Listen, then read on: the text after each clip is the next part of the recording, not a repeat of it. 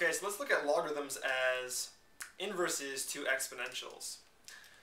Namely, if you have a function f of x equals b to the x, you have an exponential function when you have some base to the xth power, then the inverse of this function, f inverse of x, is the log base b of x.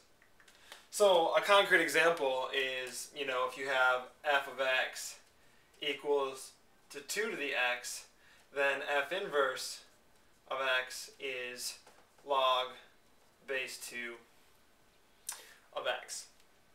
Now, they get increasingly more complicated than this, so let's take a look at one that's maybe a little more challenging.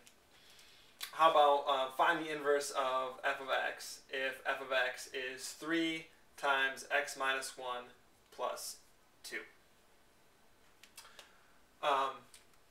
So here you have y equals 3 to the x minus 1 plus 2, and to find the inverse of any function, you switch the x and the y. You interchange the x and the y. So do that first. So you have x equals 3 to the y minus 1 plus 2. And we're going to try to get y by itself. So the next step would be to subtract 2 from both sides. If you subtract 2 from both sides, then you have x minus 2 is equal to 3 to the y minus 1. Now, how am I going to get y out of the exponent there? The trick is to introduce a logarithm, and specifically log base 3. So if you take the log base 3 of 3 to the y minus 1, you just get y minus 1. So take the log base 3 of both sides. So take the log base 3 of this whole thing. Log base 3 of x minus 2, that's in parentheses. It's not just the log base 3 of x. It's the log base 3 of x minus 2, so make sure you put parentheses around that quantity. This equals to the log base 3 of 3 to the y minus 1.